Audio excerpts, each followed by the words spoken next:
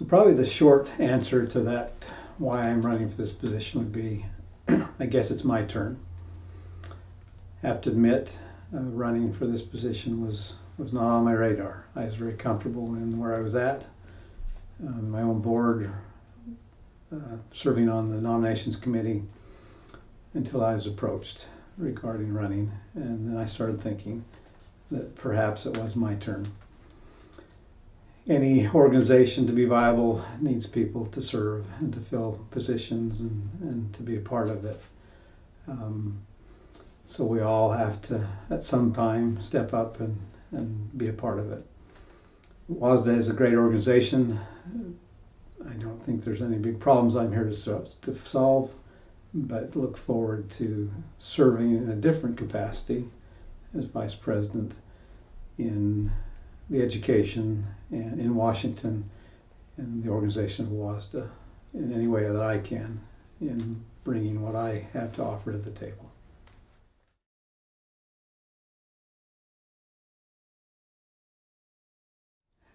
I think to answer the question, what is your vision for WSSDA, requires perhaps asking another question.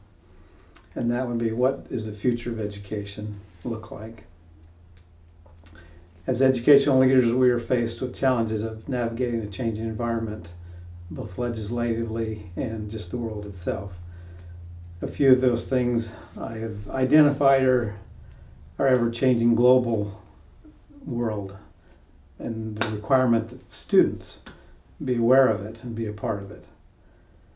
The changing of our virtual and digital world and the requirement for kids to know about it, and the need to teach that in our classrooms. The need to prepare students to meet the demands of future jobs in this changing world. Funding will continue and always be a moving target for us and challenging part of our decisions. School safety is becoming a greater issue as we look at our physical buildings and how to make them safe, as well as the social and emotional needs of our children. Our association needs to make sure that public schools lead the education reform movement.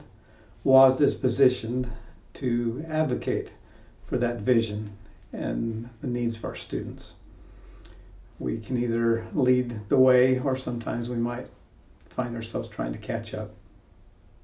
If we as public educators are not the ones leading the way, we will find others filling that void for us. WSSDA is in a wonderful position to see the future, to charter the future, and to advocate for the future of our children.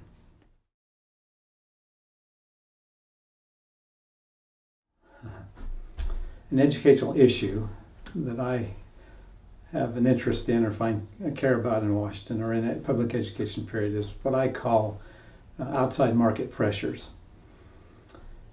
I'm the father of 7 children, and so I've been what I call a consumer of education for a lot of years. And for a number of years, for most of history, education has been more of a monopoly. If parents and families their needs were not being met by public education, they didn't have too many options.